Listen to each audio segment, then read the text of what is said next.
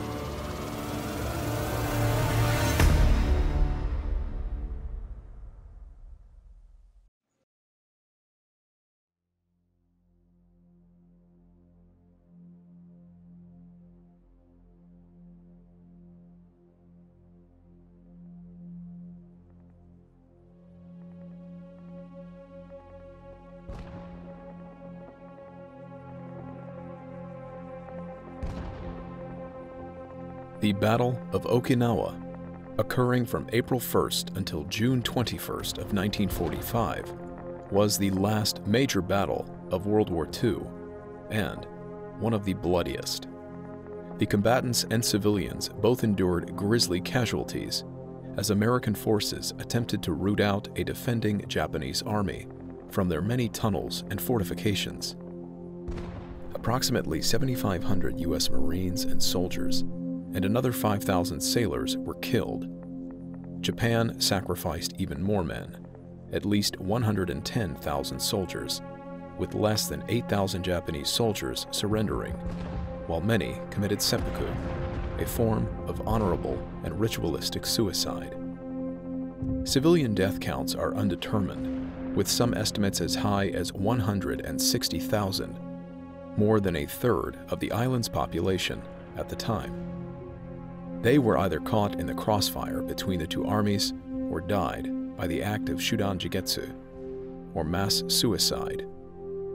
Suicide by civilians has been contested on some levels as to whether it occurred under the fanatical orders of the Japanese army or voluntarily due to anti-US propaganda which evoked civilian fear of torture or rape by their would-be American captors.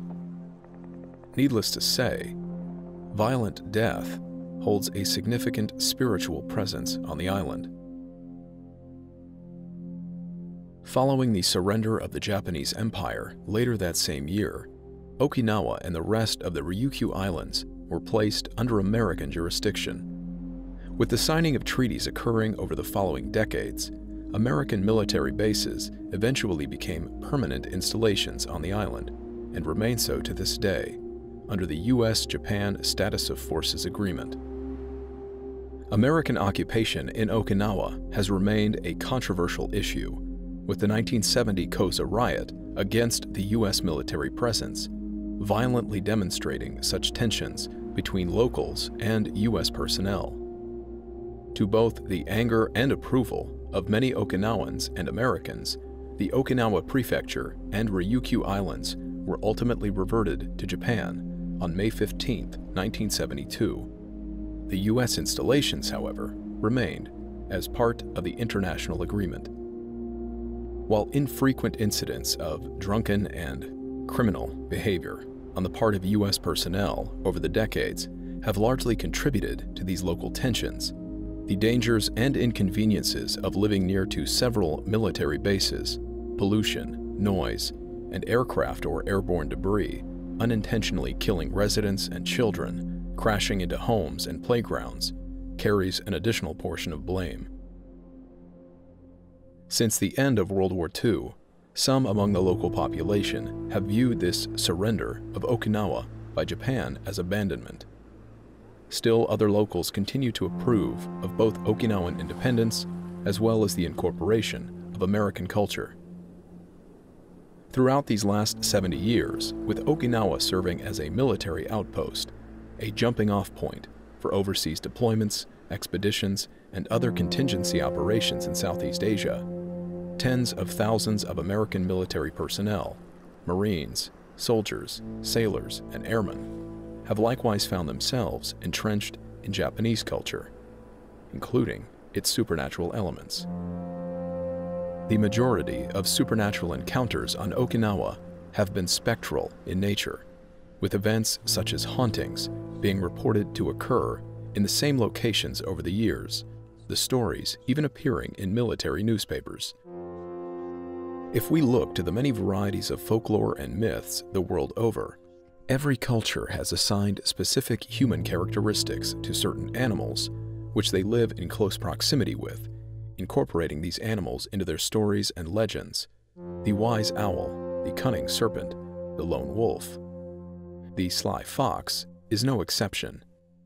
Throughout Chinese and Japanese lore, the fox, the Kitsune, has been widely regarded as an intelligent being, one who possesses magical abilities that increase with age and accumulated wisdom. The more tails a Kitsune has grown, the older, wiser, and more powerful it is. The Japanese term yokai is prescribed to supernatural entities, including the Kitsune.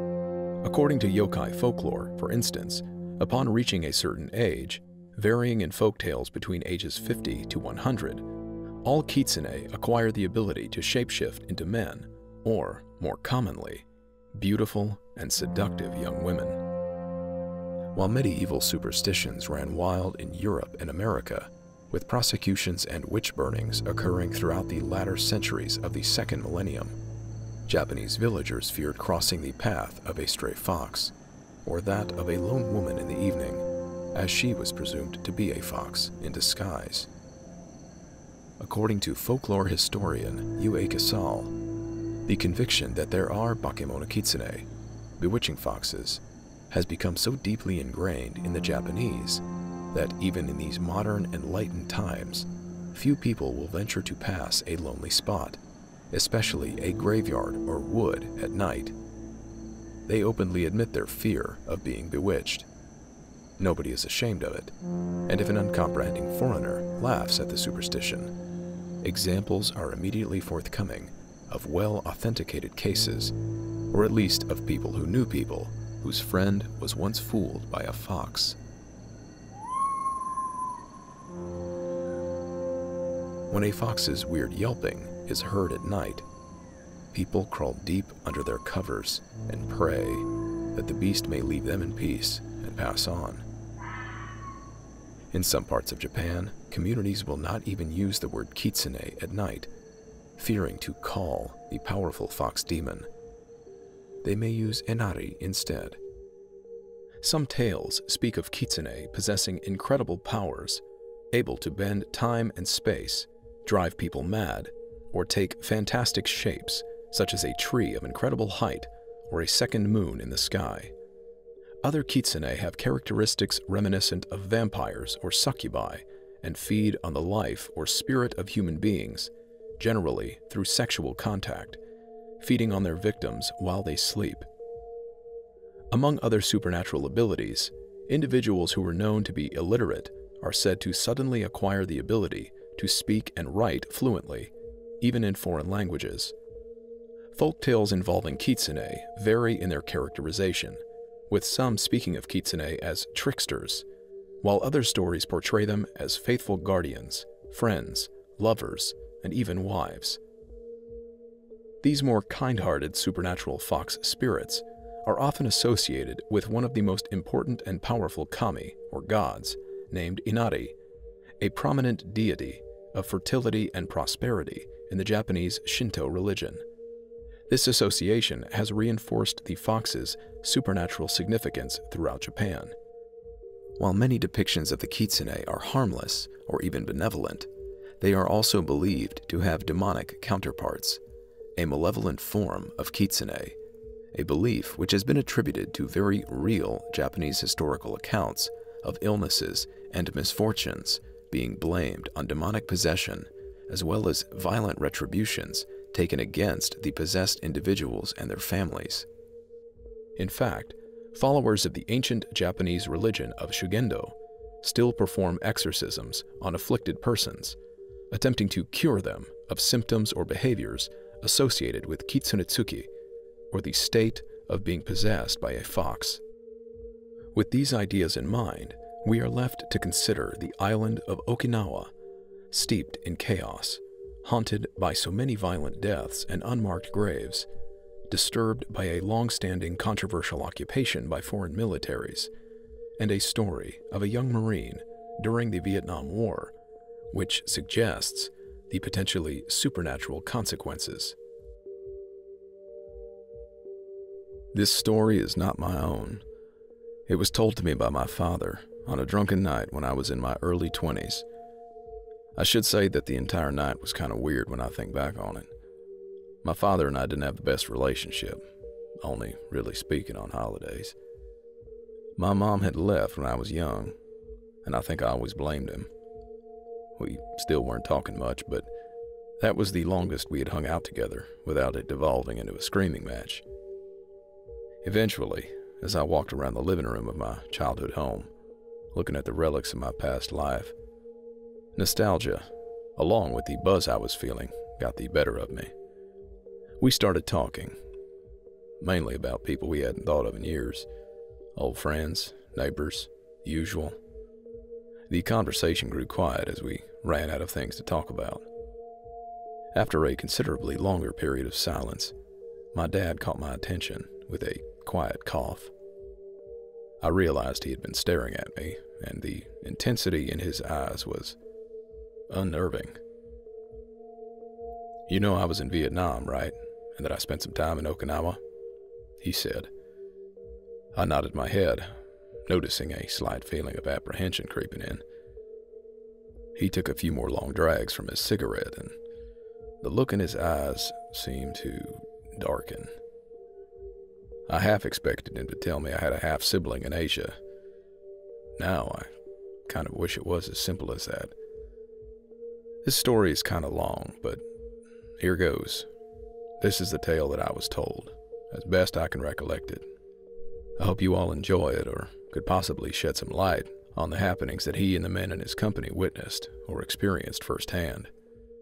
I should probably state here that he was a lance corporal in the Marines, as that may not be clear from the story itself.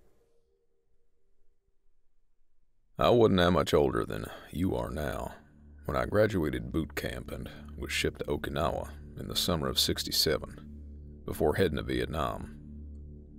I didn't know what to expect between what I'd been trained to deal with and some of the things I heard from the guys on the base in Oki were saying.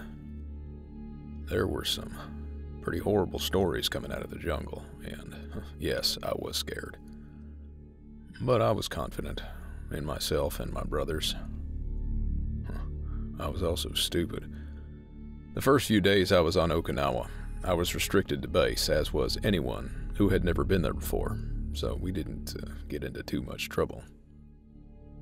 The first day I got a pass, one of the older guys took a group of us out to a nice bar, where they specialized in making us feel comfortable. The girls there were good at their jobs, and so were the cooks. That's not the point, just facts. We all started drinking sake and cutting up, and I was dumb enough to believe that my whole deployment was going to be alright. That night was fun, but nothing really happened. It was the second time that I went out, probably 3 or 4 days later, that I started to notice something a little off about the higher-priced girls.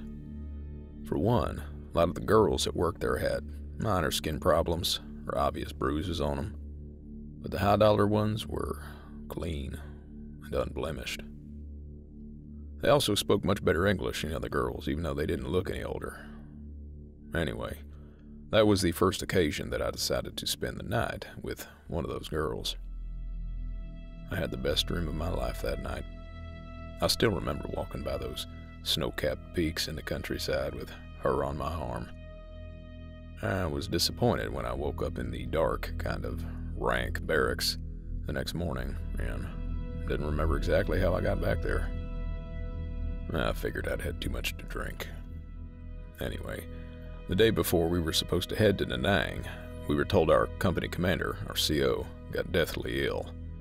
And we were also told that our further deployment was on hold. Stuff like that happened, so we didn't think much of it. I spent quite a bit of time at the bar, but I didn't spend the night with the women every time. Some of the time I just wanted to drink, and their whiskey and cigarettes were cheap. But it was after my fourth trip to the bar that something happened to a friend of mine. Also, that was the night I asked one of the girls why none of the local Japanese boys ever came in. She brushed it off with something about the place just being for American GIs. Anyway, that night the bar was packed. Guys were dancing, drinking, and basically just blowing off steam. I was in the corner with a few guys from my platoon. Jameson, a big Irish American with a typical Boston accent, was being his loud and obnoxious self. And Eddie and I were laughing at his BS stories between mouthfuls of warm beer. Piss water, Jamie called it. We had already waved off a few of the girls who'd come around, trying to make their money, when I saw a familiar figure walking toward us, flanked by a pair of girls just as flawlessly beautiful as she was. Eddie was the first one of us to give in. He slipped me some cash to help pay for the drinks. Jameson drifted away next, leaving me and the woman who I was starting to consider a friend, alone in the booth together. She helped me finish drinking the beer that was left in the pitcher, and after taking my money, she eventually lured me upstairs to one of the private rooms, me being too drunk to resist anymore. I again woke up in my barracks with no memory of my return trip. That morning, while I was nursing myself through breakfast and mainly just drinking coffee, I noticed that Jameson hadn't showed up. I went back to the squad bay and checked his rack, his bed, and was surprised to find his stuff still there, but the big guy nowhere to be found. I thought maybe he'd gotten a 2-day pass or stayed at the club the night before and hadn't made it back yet, so I didn't worry too much. I showed up to work with Eddie, and we started our daily routine, helping the guys in logistics load and unload trucks mainly. Jamie still had not showed up by the time we were finishing lunch, and so I figured I should mention it to someone. Before going back to work, I found our lieutenant in his office. I asked about Jameson's past situation, and he pulled the logbook out of his desk, checking the roster. Apparently, he had been given a 2-day pass. That explained it, or, that's what I thought. We went out again that night. I was standing in the line, waiting to get into the place with some of the other Marines, smoking and chatting about nothing in particular, when I felt the hairs on the back of my neck stand up. It felt like I was being watched, so I started glancing around. I was about to turn back and say something to Eddie when I finally saw the guy, about a half a block away, standing at the entrance to a narrow alley and staring right at me. He was short, wearing a Japanese army uniform. We made eye contact, and instead of looking away, he motioned for me to walk over to him. I'm not sure why, but I made up some excuse and split off from the group. I could just sense the guy wasn't going to start trouble. As I got closer, I could see that he looked scared, or maybe angry, but certainly not threatening. I offered him a cigarette, and he took one, again motioning for me to follow him, this time down the alley. I stayed a few paces behind him just in case, and then he turned and opened an unmarked, barely painted metal door. Obviously a restaurant, the smell of cooking fish and rice wafting out. He ushered me into the kitchen, urging me to sit at a small, cheap table that had an overflowing ashtray and wet rings all over the top. From the looks of it, this was where the cooks took their breaks. He disappeared for a few minutes, then came back carrying a couple bottles of beer. He handed one to me before he sat down across the table. He was about my age, but the set of his jaw and the look in his eyes told me that he had probably already seen things that would have turned me into a gibbering mess. "How long have you been going to that club?" he asked me. I was more astonished by his lack of accent than anything else. I told him I'd been there a few times and that I enjoyed the music as well as the company of the staff there. He nodded as I sipped at my drink, and I could see him trying to organize his thoughts. I thought about getting up and leaving, starting to feel slightly awkward in the unfamiliar place by myself. I was halfway through a swig of beer when he broke the silence. "Have any of your friends gone missing yet?" I put down my beer. The question made me pause because I immediately thought about Jameson. Since I hadn't gotten into the club across the street yet to see if he was in there, I just shook my head. But I was still a little freaked out that he had asked such a question. "Just be careful over there," he said, and stood up, giving me a bow and sending me on my way after I finished my drink. He might not have believed me. Maybe the look on my face gave me away. Anyway, I walked back to the club, finding Eddie just a bit closer to the door than when I'd left him. Pretty soon we were inside, being ushered over to the booth that by now had become pretty much our regular spot. We ordered food and a pitcher of beer, and I was now feeling a bit edgy. I remember looking around, trying to find a few more familiar faces. The Japanese guy had made me kind of paranoid, so I wanted as many people as possible that I knew to be around me, at least that night. As our group expanded, I started to relax, especially when, lo and behold, I saw Jameson coming down the stairs from the private rooms. He joined us and even had a couple of drinks, but there was something wrong with him. It was like his personality was a little bit forced. It was like he was trying too hard to be his loud, obnoxious self. Things were weird enough as it was, so I ended up dragging him away from the group outside and handing him a cigarette before asking him, "What the hell is up with you tonight?" Well, clearly he hadn't expected that kind of question, and he suddenly looked at me like he'd been caught doing something. He recovered himself a bit and just said, "What do you mean? I'm fine, man.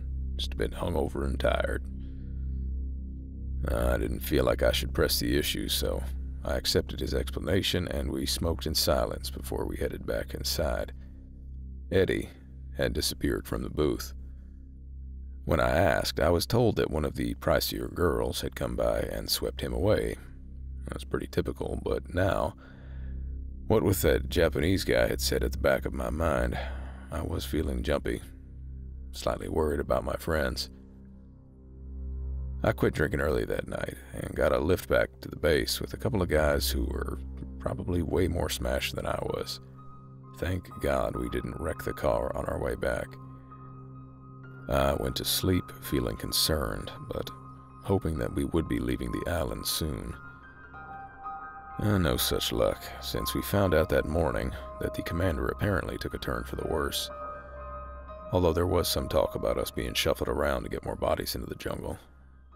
Thing is, Jameson didn't show up for work that day, either. With his 2-day pass being expired, me and Eddie covered for him when they took names at formation. Well, it turns out our lieutenant noticed. With Jameson being expected back, the LT had been looking for him. He pulled me aside after formation to ask where he was. I told him Jameson was likely hungover in his rack. Probably should have said he was at medical. He let it go, but told me to forward a message.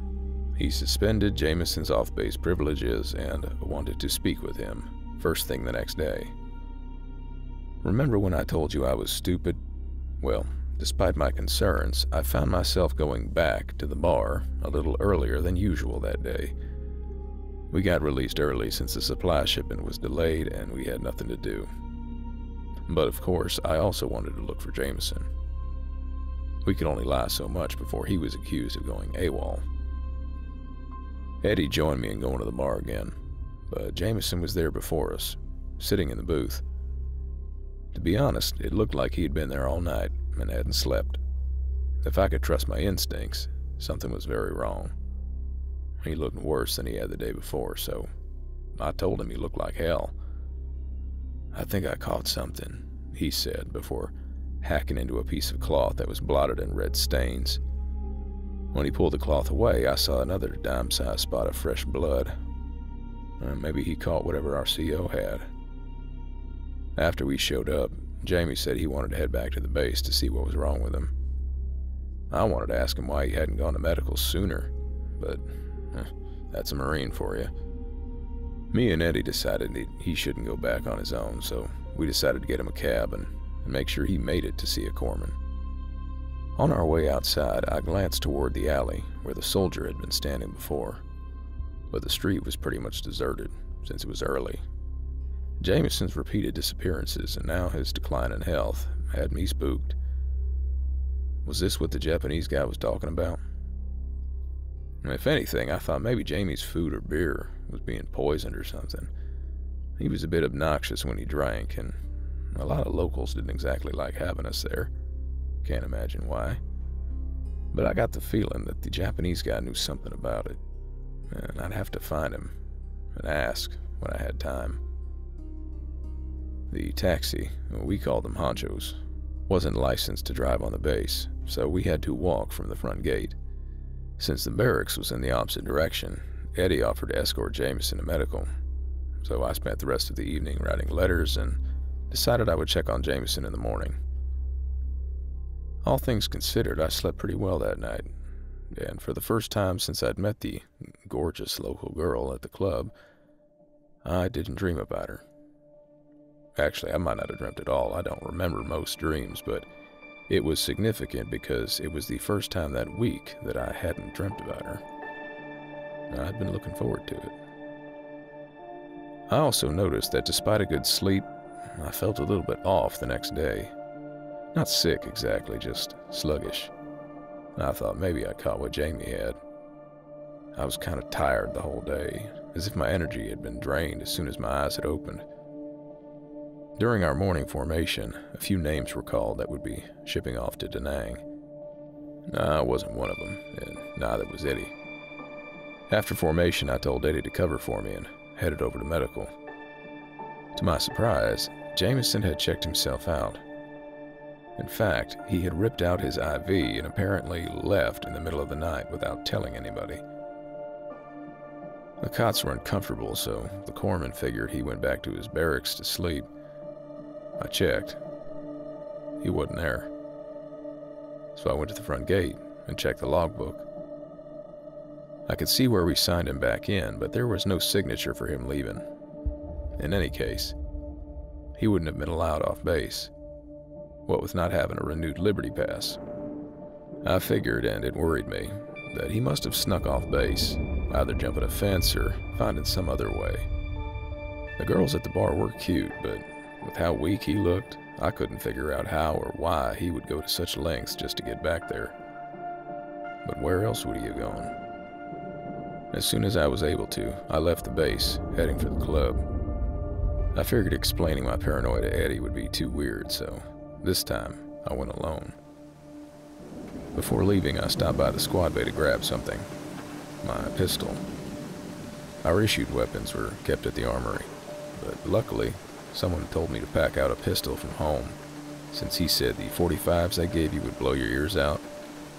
Well, they would probably court-martial me if I was caught taking a gun off base, but I felt a lot safer going alone with it. It was early. The place was practically empty. I didn't see Jameson. None of the staff were very helpful either. Not knowing what else to do, I went back outside, and my feet took me back to that alley. The soldier wasn't there, but rather than turning back, I walked back down the alley, the same dingy metal door. I tried opening it, but wasn't surprised to find it locked. Figuring I'd try to go around the front, I turned to walk back up the alley and practically collided with the Japanese soldier, who had apparently walked up behind me without making a sound. He apologized for startling me and then raised his hand and knocked twice on the kitchen door, yelling something I didn't understand in Japanese. The door opened and a short old man wearing a suit stared at us with mild interest before he putted off. He walked me to a private booth on the actual dining floor this time and ordered for both of us. Meanwhile, we made small talk, and I was trying to figure out what to even ask that didn't seem accusatory. After a server dropped the beers off, the soldier stared at me for a few seconds. "So, what brings you back here?" he asked, and now that I was paying attention, I was kind of surprised at how well he spoke English without any trace of an accent. Figuring I'd be straightforward, I told him about Jameson. When he heard it, his whole demeanor changed noticeably. He went from somewhat relaxed to, pensive, anxious, even a little bit angry. Whatever it was, his mood didn't brighten when I told him my theories about the whole situation, although his face shifted slightly when I mentioned the possibility of the food and alcohol being poisoned. He said nothing. With nothing else to do for it, we ordered a few more beers, and to get the conversation going, I reverted to small talk.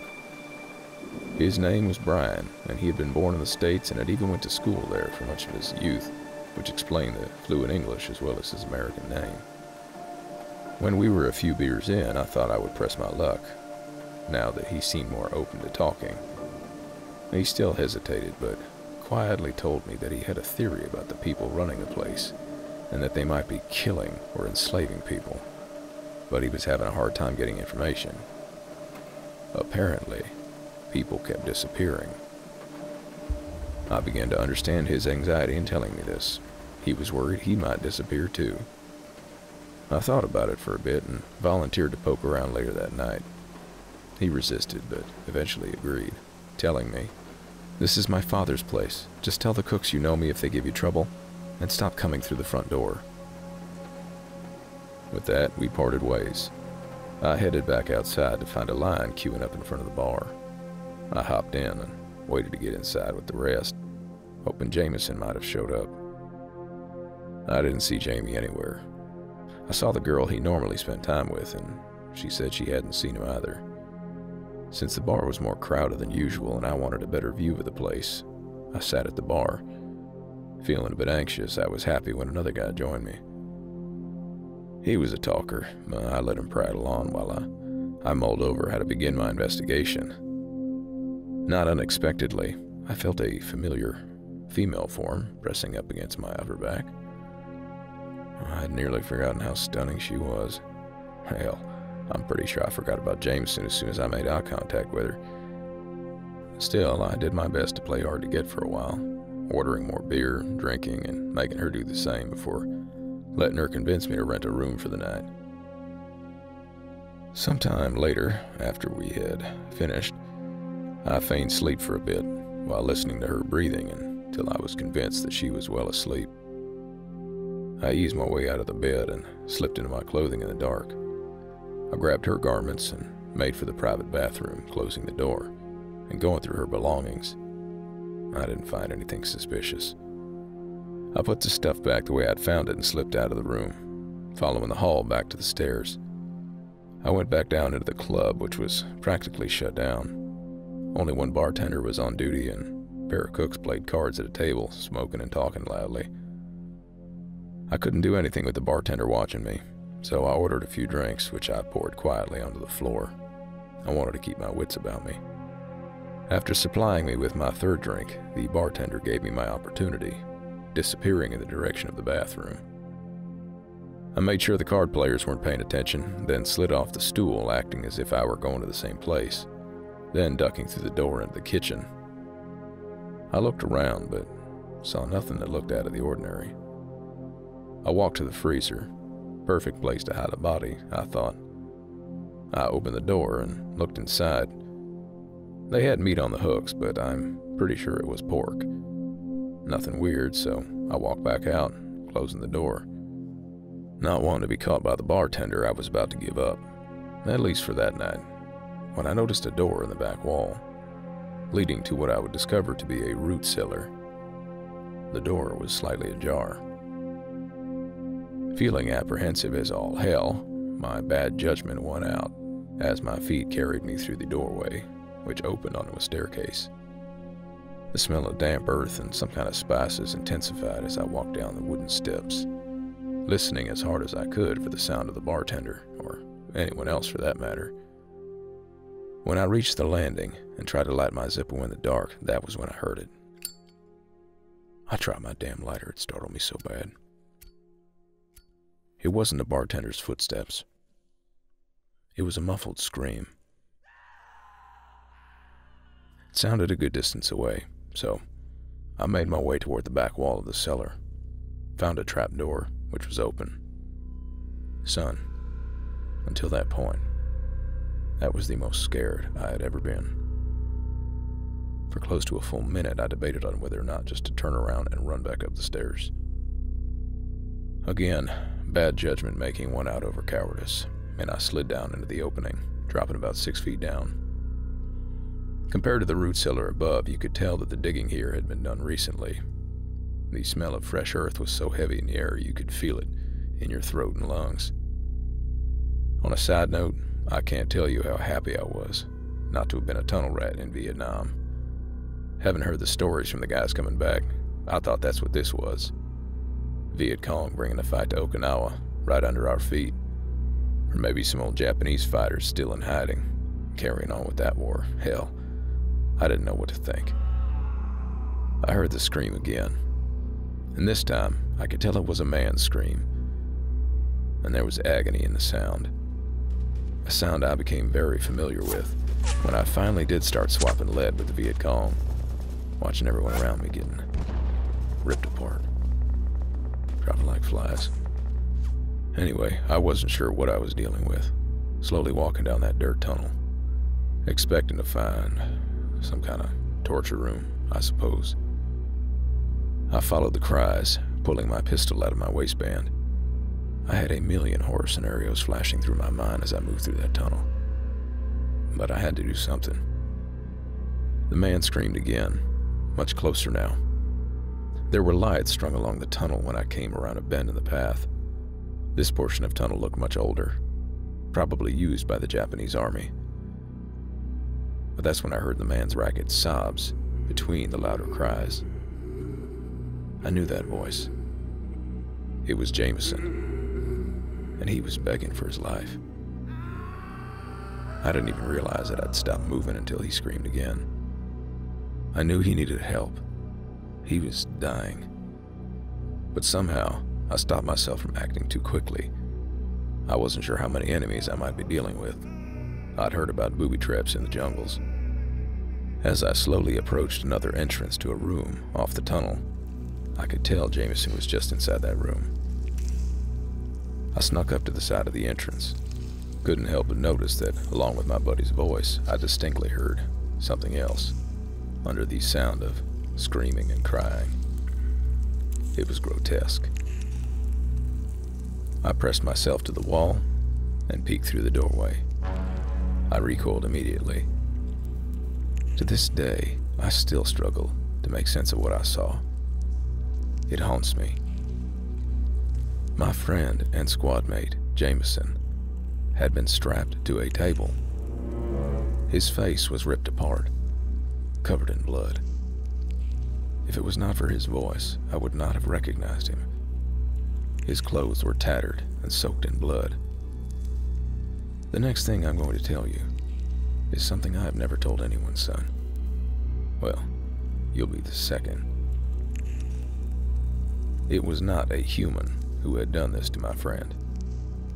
The thing in the room was a fox, but it was standing like a man on its two hind legs. It also had several tails, maybe 3 of them. I don't know what the hell it was, but it was eating my friend alive. I raised my pistol as I swung wide through the door, squeezing the trigger as I approached the monster from behind. The first bullet struck to the side of the thing's spine, just under the shoulder blade. It didn't go down, and I squeezed the trigger 3 more times as it turned toward me with a whimpering growl. One of the shots missed, but the third smacked home into the creature's ribs. That time, it let out a pained yelp and dropped to a knee. Then it charged. I managed to get off another 2 rounds into its stomach before it hit me. It knocked the gun out of my hand, and somehow I managed to avoid its claws. Probably should have let him slash me, at least then I'd have scars to prove it. Obviously, it was strong as hell, but I think my bullets weakened it enough to give me an edge. I managed to land a hard kick to its skull with my boot, then lunged for my pistol. Whatever it was quick. It was out of the room and down the tunnel before I could take aim again. I'm not sure if I was more pissed or scared. Might have chased after it, but I knew Jamie didn't have much time. I untied him, bandaged him as best I could using my shirt and jacket. He was bleeding so much. I'm still not sure how I got him back out of those tunnels. I just started screaming for help when I got to the street. Some of the shop owners came out, must have had apartments over their stores. That guy Brian showed up as well. Anyway, they called for an ambulance. I kept pressure on Jameson's wounds. In the confusion, the police seemed to show up before I could even consider how ridiculous my story sounded. I think Brian picked up on that when I looked at him. None of the cops really spoke English anyway. As they were loading Jameson into the ambulance, I heard Brian telling the police something in Japanese. I still don't know what he said, but can you guess what the official story was? Attacked by dogs. Well, they were half right. But without any proof, I knew if I tried to tell them the truth, they'd chuck me in the loony bin. Hell, you probably think I'm crazy too. Law enforcement was pretty loose, or maybe they figured whatever Brian told them was enough, but the cops left me there. Didn't ask me to come down to the station and make a statement or anything. No idea. I followed Brian back into his dad's restaurant after the cops and ambulance left. He asked me what happened. I told him everything. I couldn't help but notice he didn't seem surprised, or even skeptical. It's like he expected something like this, like giant fox monsters or run-of-the-mill around that island. All he said is that I'd done enough, and he would take care of the rest. I told him I wanted in on whatever he was planning, but he shut me down, telling me to go back to the base and to sit tight. He gave me a beer before he left, and I thought about following him, but for the first time in a couple weeks, I chose to do the smart thing and to stay out of it. I went back to the base and reported the incident, told them Jameson was being taken to a hospital. I left out the part about the fox. Not that I could have slept that night, even if I'd wanted to, but around 4 a.m. a lot of guys were awakened by what was the distinct sound of an explosion in the distance. Like me in the tunnel, everyone thought maybe the enemy was somehow bringing the fight to Okinawa, which made no sense, and that notion was quickly dispelled. A few hours later, we were standing in full battalion formation, and we were missing a few guys from our platoon, not just Jameson. Apparently, the explosion had been the bar being blown to smithereens. Killed all of the guys sleeping with the girls upstairs, including Eddie. Took out a good part of the buildings around it too, apparently. Never did see it. They restricted us to base from then on. I never heard from Brian again. Never found out what happened. The incident was covered up. Gas leak, they told us. Maybe that's how Brian did it. Opened the gas lines in the kitchen. I was probably the only one who knew anything about it, and I figured saying anything might incriminate me, just make things worse. Jameson went into a coma. Too much blood loss. He didn't make it. It was then that I stopped making new friends. Good thing, too. I would have lost a lot more once I got to Vietnam. I shipped out the day after I found out about Jameson's death. I saw things in that jungle that were horrible. But it was never enough to make me forget about that thing in the tunnels. I have never told anyone else this story. But I have to admit, it feels good to get it off my chest. After he stopped talking, he was quiet for a long time. I finally thanked him and let the story sink in as I went to sleep. I have never checked out anything he told me, but I just wanted to share the story with you guys, as I thought you'd all enjoy it. Thanks for listening.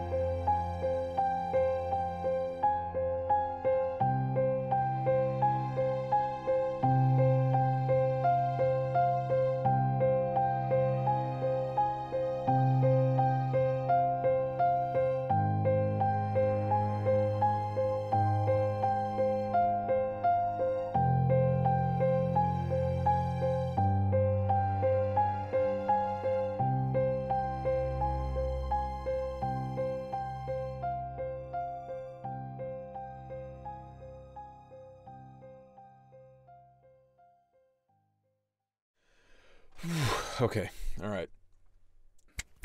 First few days I was on Okinawa, I was restricted to base, as was anyone who had never been there before. You know, I can't do that. I'm over it. I'm done. I just can't. I don't know what it is about tonight, but I just don't want to fucking do this, man. Don't want to fucking do this. God dang, dude. Like, I was halfway through a swig of beer when he broke the silence.